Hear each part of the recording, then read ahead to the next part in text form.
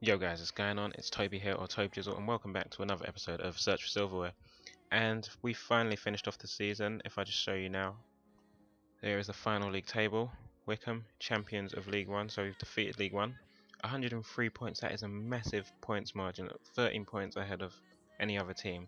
To be fair, I think it was quite a competitive season, even though it might not have seemed like that at some stages. But 90 points would win most teams or secure most teams a league title, so it wasn't an easy competition. They pressured me all the way through.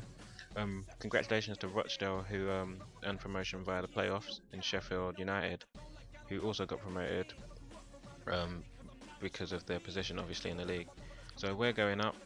Who's going down? Stevenage, Oldham, Exeter and Yeovil were all already relegated before the final day, so commiserations to them.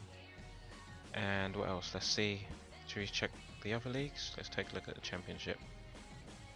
Right, so Forest, Peterborough and Doncaster are all going down from the Championship, whereas West Ham, Bristol and Cardiff are all getting promoted. If we have a look at the Premier League real quick, because who knows, he may be in the next season. Oh no. Manchester City won the Premier League. Wow, and Man United finished 4th. I'm a Man United fan in case you didn't know, but yeah, it still hurts to see, even though it's on a game. It's weird like that. But Swansea, Wigan, and QPR got relegated. All those teams survived the Premier League in real life, so interesting. I'll just go to inbox real quickly and show you what, well, basically a summary of the league. I applied for a job as the Great Britain Under-23s manager, but obviously because of my lack of experience, I guess, and maybe because I was only successful in a low league, I didn't get that job, so that was a bit disappointing, but hey, there's another 4 years to go. Top goal scorer in League 1 was Ian Hume, so congratulations to him. Player of the year, Kevin Atuhu. Goal of the season, right, my guys finished 1st and 2nd in goal of the season. I'm going to show you these real quick, because they're absolutely amazing goals. I haven't seen the 3rd one, to be honest, but who knows, it might be good. Let's see. Oh wait, let me pause that. Change the camera angle real quick. Main stand. Load. Oh, it's frozen. It's frozen. My computer really can't hack this. I'm hopefully gonna get a PC at some point this year, 2012, just so it'll be able to run all these things without any problems. But yeah, let's go through these goals. So this was 3rd place. Decent strike, decent.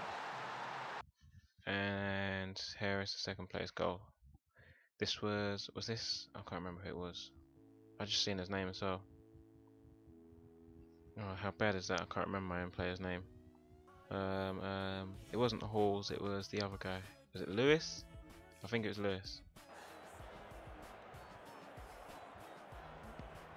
Oh, it was Woods. Oh no, it might have been Lewis. It was Lewis. Look at that for a strike. And that finished 2nd. So yeah, I think this is definitely my favourite goal of the season that I can remember.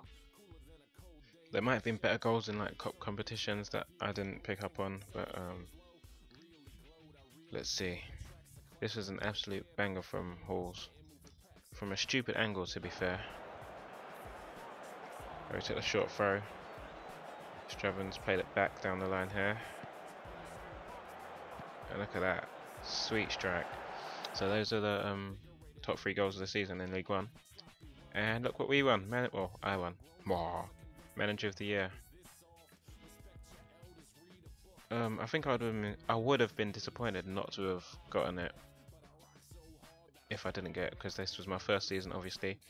And what's it called? 66% is a pretty decent win ratio.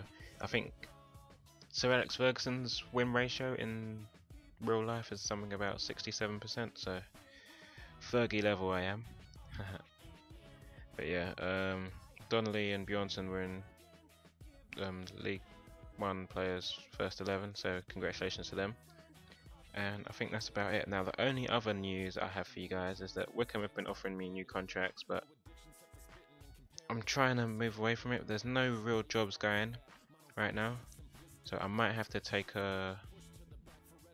another year on a contract with Wickham. But the contract offer is pretty pathetic right now, and I don't really like the board at all. So I might just leave and go job hunting this summer. I don't know. We'll see who wants me. But yeah, that's about it for this episode of Search for Silverware. If you like it, leave a like. If you didn't, leave a comment. Let me know how I can improve. And also, what was I going to say? Yeah, if you got any ideas of what I should do, maybe teams I should go for, apply for jobs and stuff, leave them in the comment section below, because feedback, as always, is appreciated, guys. But thanks for watching, and I will see you soon. Peace.